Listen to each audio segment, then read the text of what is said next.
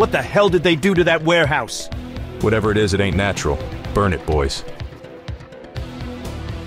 Prince Arthas, by destroying a Vital Alliance installation, you and your men have violated standing Silverhand law.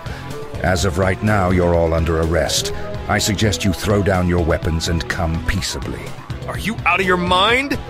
If we hadn't burned that damn warehouse, this entire village could have been overrun. Maybe if you hadn't taken your sweet time in getting here. No, I asked you nice the first time, boy. I didn't come here to talk with you. Now throw down them weapons! Guess you wouldn't be a Silverhand if you weren't a complete pain in the ass.